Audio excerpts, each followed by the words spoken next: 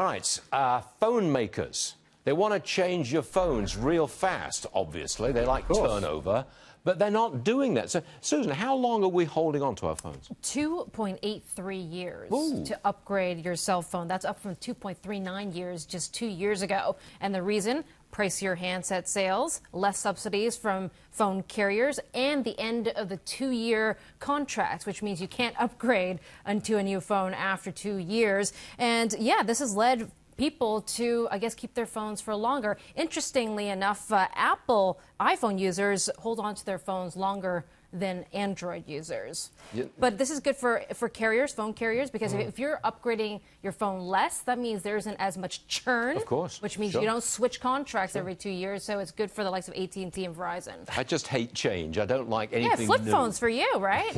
I hate change. That says it all. Yeah. Well, I do. I know. I don't know how to work the thing. Most people do. If I get a new one, it takes me 6 months to figure out all the bells and whistles. You know?